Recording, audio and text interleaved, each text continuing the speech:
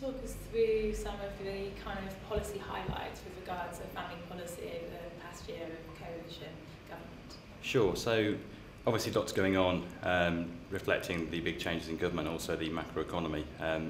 A couple of the big things, the realisation that just measuring income alone in child poverty is probably not enough. So trying to say actually we need to start measuring wider measures. I think the consultation kind of showed, and the response to that showed the desire of the government to go beyond income measures, which was a really positive step.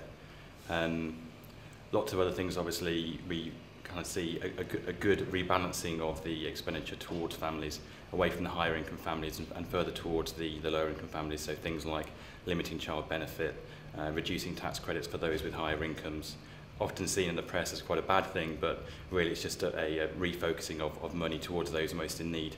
And the same kind of thing you see with the pupil premium, which obviously Policy Exchange recommended a couple of years ago. So that's been put into place now. It's obviously a very positive step. Okay, and do you think there's been any missed opportunities over the past year?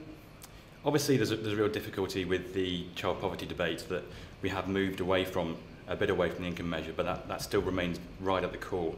And our argument is that actually, while you have that income measure there, that's all that everyone will actually focus on, and that leads to bad policy making. What you actually need to start to consider is actually just focusing on those elements which are about the real causes of poverty. So looking at work, looking at trying to intervene early on to make sure that families are in work and that their children have the aspirations to go into work, and looking at things like the gap between education between low income and high income families. And that's the sort of thing we should be measuring, not just income alone. And looking forward then to the next year, is there anything that the government could be doing to ease the pain of families with regard to cost of living and just generally make the UK more of a family-friendly society?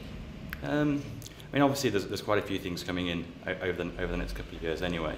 I think it's a case of waiting to see how that goes. I don't think we need to panic at the moment and start throwing money into the economy and at families. I think everyone recognises that at the moment it's a tough time and everyone's sharing in that pain. So it's a case of just trying to stimulate growth in the economy, making sure that we're on course to maintain and increase growth.